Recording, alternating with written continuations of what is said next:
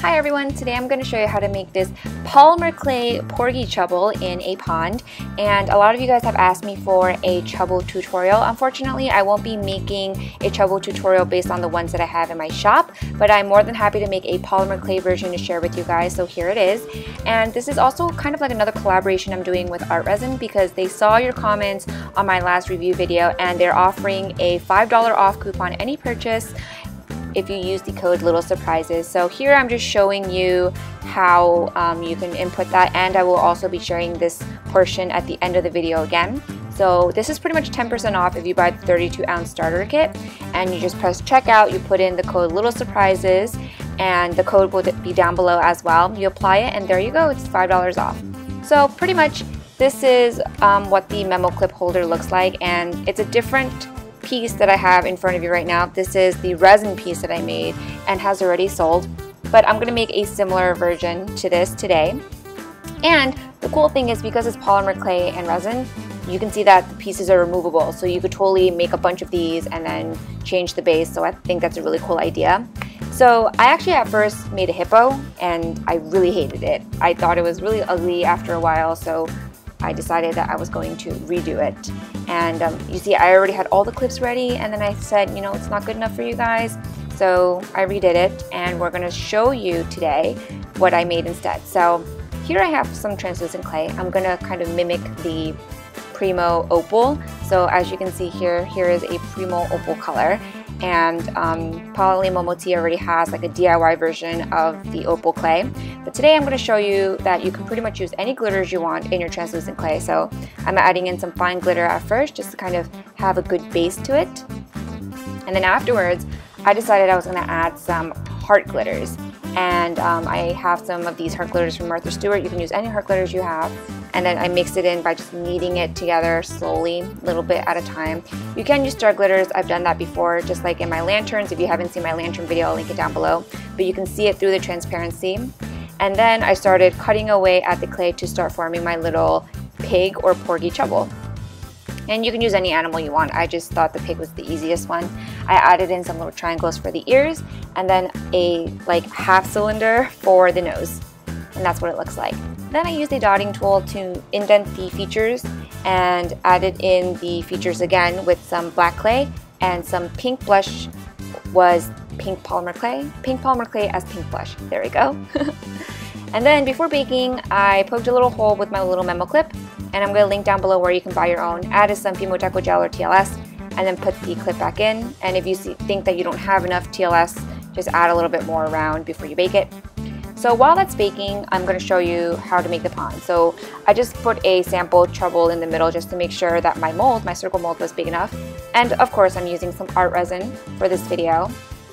So I didn't have my gloves on completely, but I pretty much held it with a glove, and I put in a little bit of some blue pigment and then poured it into my mold. Now I had to wait for this to get tacky, and this took about 8 hours for me. Actually, it took 3 hours on a really hot day, so I don't know why. But I used a lighter to pop away the bubbles, but since it's a pond, you know, water has bubbles anyway, so you actually don't have to pop the bubbles. I just chose to. Then this is what the porgy, my chubble, looks like after it's baked. And as you can see, it's not as translucent because I did use like a thicker amount of translucent, and I'll have a comparison at the end. But you can see that the heart glitter shows up really well, and I really love it. Here I have some pre-made resin, already tacky, and as you can see there are some glitters at the bottom. I added that in at the end, and I'm just pushing my porgy down into the pond very slowly. And you'll see, because it's tacky, it's not, you know, very liquidy or fluid, so you're not going to make a mess. And you're just going to wait 24 hours for your resin to cure, and then you can pop it out. This is probably the most fun. I think I love watching it kind of come away from the mold. And it's really awesome because once it's all popped out, it's so easy to remove. So as you can see, I easily just took it out. And now we're going to make the base of the pond. And for this, I used some silver clay. You can use scrap clay actually and then just paint it over, but I have a lot of silver clay, decided to use that. I pushed it down onto my clay, and then I folded up the sides to kind of cover the pond. And then I used my X-Acto knife to clean off the edges, and you can see how cute it already looks. The next thing I did was I scraped away some more silver clay to make the rocks, and this requires a lot of patience, and it's a lot easier if your clay is already hard to begin with. My clay was actually kind of soft, so this was a little harder for me to do. So once I have all my pieces, I found it really easy just to use my fingers to place it all around the pond. And it's okay if it's not perfect because we're going to start texturing it later with a toothbrush. And this is what it looks like. Then I thought that the pond looked a little plain, and I added some TLS and some green lily pads onto the top of the resin, and then started adding in little translucent bubbles. And this comparison later I'm going to show you.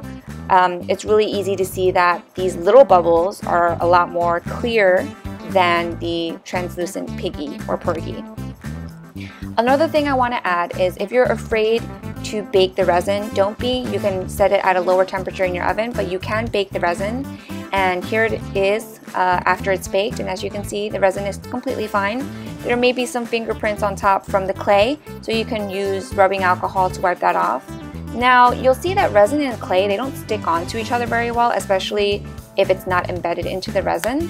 So I could actually remove the pond portion, and I think that's really cool because it gives you another way to kind of make a mold of a pond, a circle, a square, basic shapes. I think that's really, really awesome.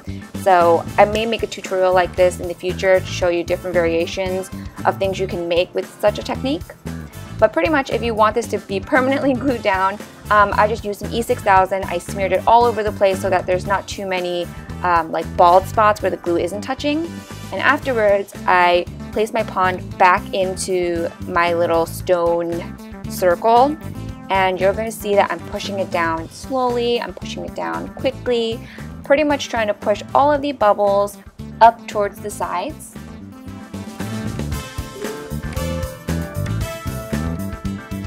And this is what it looks like after it's glued down. I love it. And look, comparing the bubbles to the porgy, you can see that the bubbles are more translucent than my porgy. And that's because I used too much translucent clay for the pig. Even though it is still translucent, it's just not as translucent. And there you have it. This is the entire tutorial featuring ArtResin, and I love it. Of course, you can use any kind of resin you want, but because I am sharing with you guys a coupon from ArtResin, I thought it was a perfect opportunity to use this resin again. So here I have my little resin porgy next to it, and you can get these on my Etsy shop. I'm always making these, they're a lot of fun. And at the end of the video, I'm going to show you a little more of ArtResin's website. So here is the website. You can see that it's safe, there's no VOCs, and they also have an FAQ portion and a shipping and returns option. Oh, and one thing I forgot to mention, in October, ArtResin is going to add the UK to their shipping list, so I hope you guys are excited about that. And then the FAQ section, just like in my review, which I will link down below, there are questions and answers to so many things that people are usually curious about that no one ever tells you about resin, so that's really cool.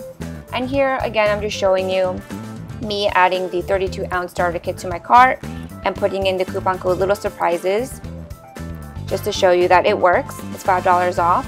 And if you wanted the 8-ounce sample kit, which is a lot smaller, just email ArtResin and they're more than happy to help you out there. So I hope you guys enjoyed this tutorial. If you have any questions about the tutorial or about ArtResin, let me know. If the coupon code doesn't work, please contact ArtResin. They're more than happy to help. And thank you guys again for watching.